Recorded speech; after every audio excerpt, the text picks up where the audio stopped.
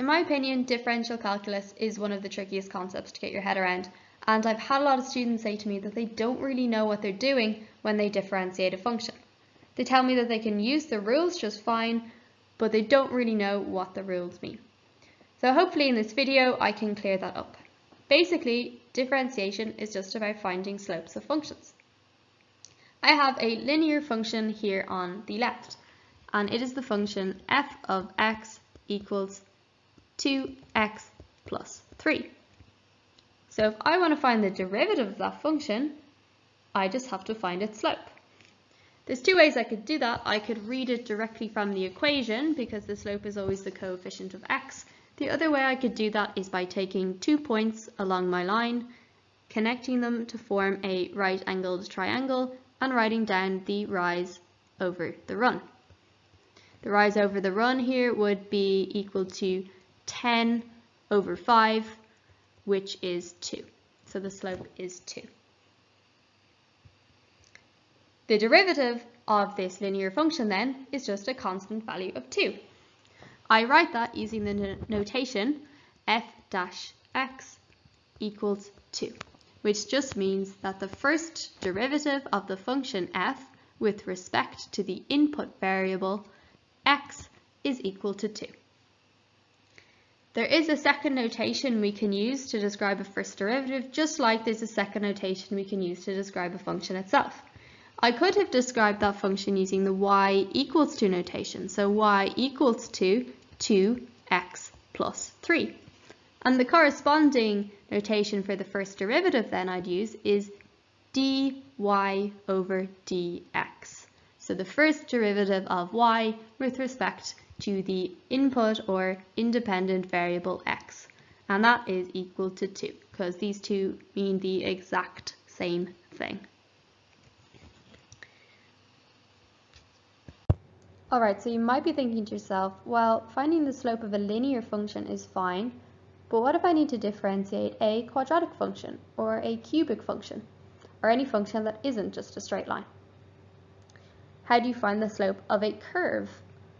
And what does the slope of a curve necessarily mean? Okay, so before we go into this in detail, I just want to use a little analogy. Imagine you are looking out onto the horizon. How would you describe the horizon line? Well, maybe you describe it as a flat or horizontal straight line. Except you know that the Earth is a sphere. So the horizon line can't actually be a straight line. It has to be a really subtle curve.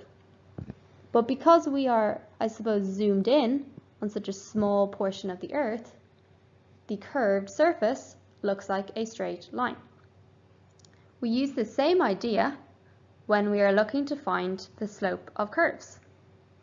If I was to zoom in on a portion of this graph, the zoomed in portion would look like a straight line.